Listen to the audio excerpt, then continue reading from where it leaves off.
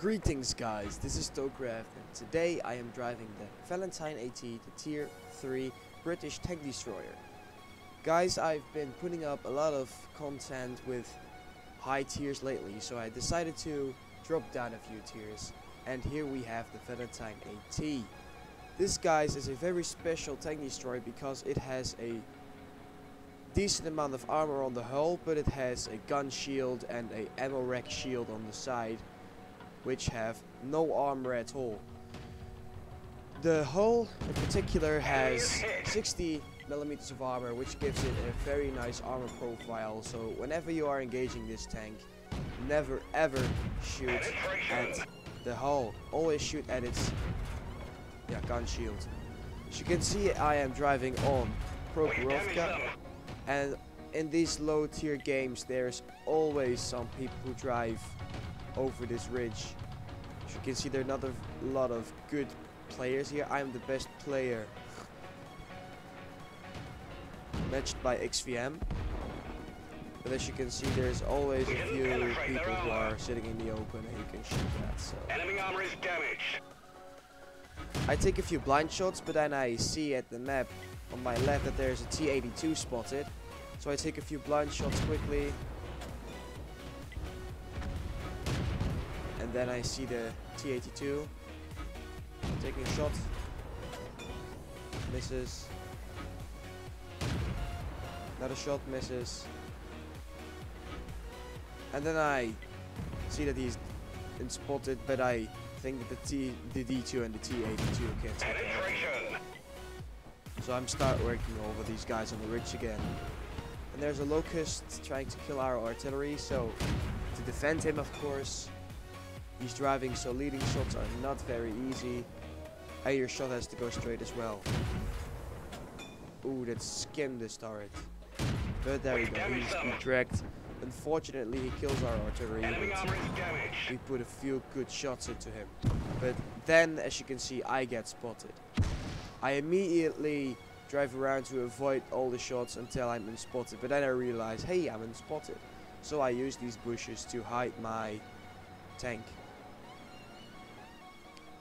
But then I think, if I start to shoot on this position, I will certainly get spotted, so then I think I will pull back. I'm unspotted now, so I have to search for cover now, not when I am spotted. So as you can see, I'm driving backwards towards that little bump back there, like here. That's a good place in my opinion. You can hide most of your tank and then only show your gun shield, which is pretty hard to aim from such a big distance on. So now I've got some cover between me and the enemy. This should be a better engagement. But I've already done 500 damage. Oh, and I have to highlight something else as well. This is not the derp gun on the Valentine-At. I choose this gun. I prefer this gun because it has a better rate of fire. As you can see, it has an alpha damage of 75 and a penetration of 110. Good rate of fire, so I choose to mount this gun and not the derp gun. Because if you miss a shot on the derp gun, it can be devastating for your game. And with this gun, you can actually make your shots count. It also doesn't really matter if you miss a few shots, because you've got another one in just a few seconds. Enemy hit. Fortunately, we hit his tracks. Enemy vehicle destroyed. But we hit him good there. See, and immediately I'm scrambling for cover again. Artillery just missed me, luckily. Driving around a bit to avoid more artillery fire, but it seems like that was it.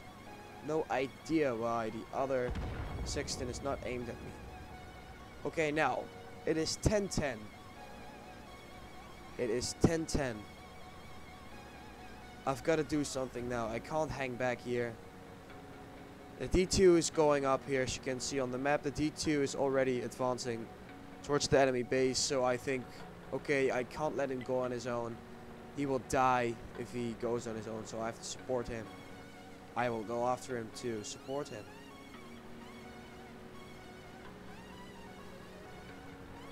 T-82 is staying at base still. He's really low on health, so I don't know what is standing back there, but most of you guys who have driven on Prokhorovka will know there's always some enemies camping back here in this spot. So that's why I decided to support him. T-82 is finally following us. And now I am driving next to and through the bushes here to hide my approach. I'm using these bushes to get spotted as latest as possible. Would there be some enemy tanks back there? But this T-82 is not being very smart. He drives down all the trees so that the artillery has a clear eye of sight where one of our tanks might be. So, still advancing though, I have to keep going. But then I see the D2 is spotted and a Valentine-At on the other side of the map, and I have to think, God, how am I going to support that guy as well? I think by myself, I can't. But I have to get in a position where I can get as most support off as I can. So I decide to go at this position. I can shoot everywhere here. I can shoot into the enemy base, I can shoot into my own base, and I can support my team. Would there be some dangerous tanks down there? But I do have to think about the artillery still, because there's 2 sextants still in the game. And one of them has just below average stats, but I am pretty much concerned about him because he's got the same stats when I played, so I have to be careful. I think I put a few blind shots in, and I was trying to reverse against to avoid artillery. But then I saw that it was one of the sextants spotted, and I wanted to kill him as quickly as I can. I took a few blind shots, but then I realized, damn, he's moved forward instead of backwards.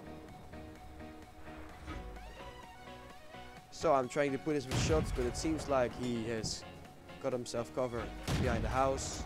Gotcha. Doesn't matter, he's dead. 12-12. And I've got one of the artillery out of the game. They've got a D2 left, and a Valentine and a Valentine-At and a Sextant too.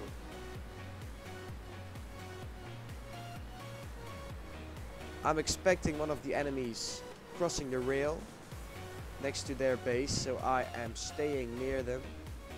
And then unfortunately the D2 gets taken out, but I can see who did it. I have to make these shots count because this is a really dangerous tank and I have to kill it as quickly as I can. We've damaged them. Boom, headshot. Enemy vehicle destroyed. Immediately pulled back if I might have been spotted to avoid enemy fire, especially from the Sextant. Well, now what I'm thinking, the D2 has lost me spotted on the other side of the map, so I think that he is going towards our base using the hill. But then the enemy Sextant gets spotted, and now he does something really stupid. He drives forward so that I can see his tank and get shots off.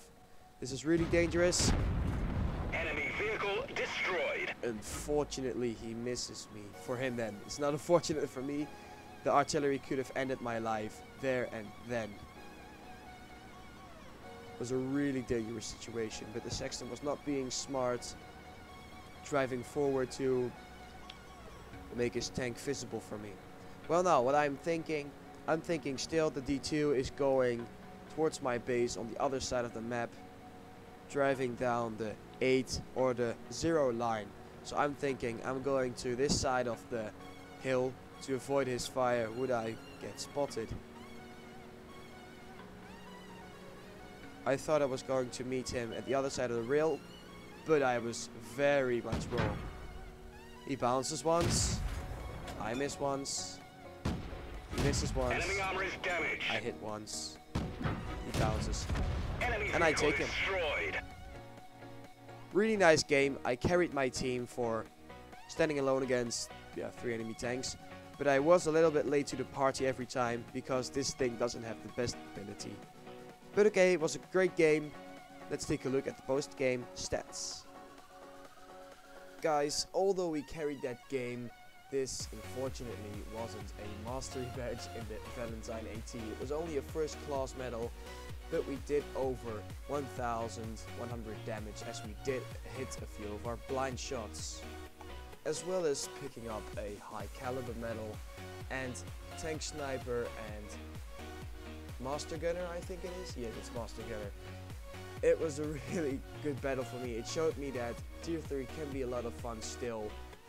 It is a lot of fun to play, and I haven't played tank destroyers for a while, so it's really nice to play this tank and have such a good game in this tank. Well guys, that was it for this video. Hope you liked to see me playing in the Valentine-At.